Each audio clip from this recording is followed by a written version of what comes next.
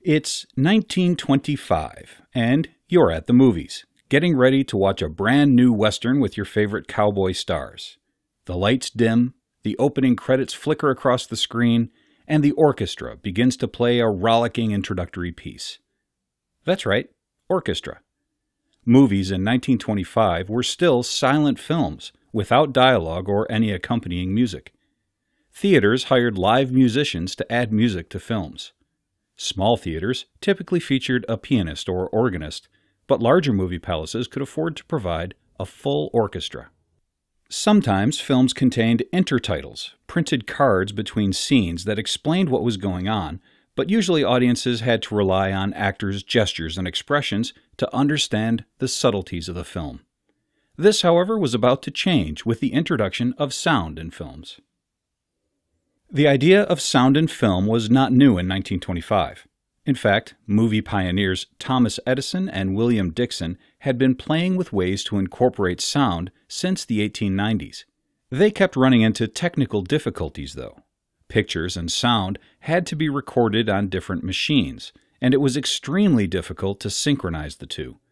What's more, it was also hard to amplify the sound enough for everyone in the audience to hear. Inventors kept trying to conquer these problems, but it wasn't until the mid-1920s that they made any real progress. By this time, technology had developed enough to permit a phonograph to hook up to a movie projector. This sound-on-disc system, called the Vitaphone, allowed recorded music to accompany a film with relatively good synchronization, but it still wasn't accurate enough for dialogue. Soon, however, a new development changed the movie world forever. Inventors discovered that they could record sound information on a small strip of celluloid that ran down one side of a strip of film. This process, called sound on film, or movie tone, allowed the picture and the sound to play together in perfect synchronization, at least in theory. This new development encouraged filmmakers to incorporate sound directly into their movies, but it did not solve other sound issues, including recording and amplification difficulties. These would only be ironed out over time. When filmmakers learned about the new capabilities for sound in film, they were excited to try them out. Warner Brothers Studios released the film Don Juan in 1926, the first feature-length movie with a recorded music soundtrack played back using the Vitaphone system. The next year, 1927, saw an even greater sound in film novelty with the release of Warner Brothers' The Jazz Singer. This film also used the Vitaphone, but it featured 6 songs performed by actor Al Jolson, as well as snippets of dialogue improvised by Jolson as he introduced his songs, including the famous line, wait a minute, you ain't heard nothing yet." The Jazz Singer can be considered the first feature-length talkie, or movie with synchronized dialogue, but really it was only 25% talkie, with a little over 350 words total. Nonetheless, it was a hit, and the movie world would never be the same. The Jazz Singer was followed by all kinds of new developments in movie sound. No one seemed to want to go back to silent films. Talking movies made money, lots of it, and movie studios kept pushing straight ahead into the world of sound. New movies with sound included They're Coming to Get Me, 1927, the first short film made with the Movietone sound-on-film system that would soon become an industry standard. Lights of New York, 1928, the first all-talking movie. Walt Disney's Mickey Mouse cartoon, Steamboat Willie, in 1928, which was the first cartoon with synchronized sound. Alfred Hitchcock's Blackmail, in 1929, which was Great Britain's first all-talkie film and advertised with the enthusiastic lines, "See and hear it, our mother tongue as it should be, spoken, 100% talkie, 100% entertainment. Hold everything till you've heard this one." The Broadway Melody, in 1929, the first feature-length musical on film. And Warner Brothers' The Show of Shows, 1929, which was billed as all talking, all singing, and all dancing. The advent of sound in movies, as popular and profitable as it was, brought a whole host of new challenges with it.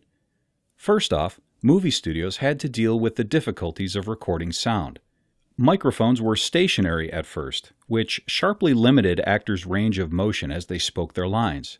Soon, though, the boom microphone, a microphone on a long pole, allowed actors to move freely with the microphone following them.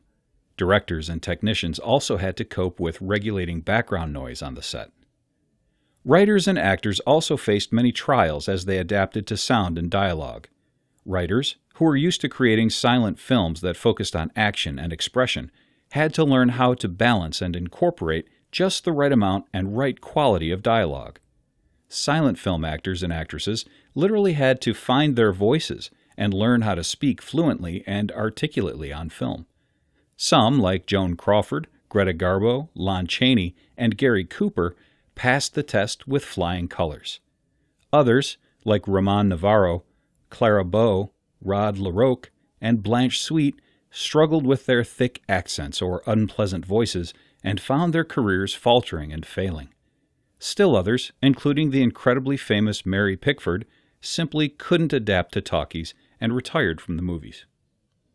Still more changes occurred in movie theaters across the country, which now had to invest in sound systems to accommodate movies with sound. In 1927, only about 400 theaters had sound systems. By 1930, 40% of theaters could show the new talkies. Theater owners had to make a tough choice: pay for sound equipment or go out of business. Talkies were here to stay, and there was no going back. A new movie era had dawned. Let's review. Until the mid-1920s, silent films reigned supreme, and theaters hired live musicians to add music to films. Movie pioneers Thomas Edison and William Dixon had been playing with ways to incorporate sound since the 1890s, but they ran into technical difficulties, like synchronizing pictures with sound and amplifying sound for audiences. By the mid-1920s, technology had developed enough to permit a phonograph to hook up to a movie projector. This sound-on-disc system, called the Vitaphone, allowed recorded music to accompany film with relatively good synchronization, but it still wasn't accurate enough for dialogue. A short time later, inventors discovered that they could record sound information on a small strip of celluloid that ran down one side of a strip of film. This process, called sound on film, or movie tone, allowed the picture and the sound to play together in perfect synchronization, at least in theory. Movie studios quickly began releasing movies with sound, including Don Juan in 1926, which featured a sound-on-disc musical soundtrack, and The Jazz Singer, the first feature-length talkie with synchronized songs and dialogue. More movies followed, including full talkies, synchronized sound cartoons, sound-on-film movies, and musicals. The new era of sound and film brought many changes to the movie industry. Studios had to cope with recording problems. Writers had to learn how to write successful dialogue.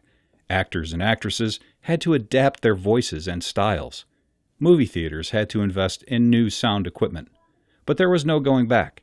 Silent films were a thing of the past, and sound was here to stay.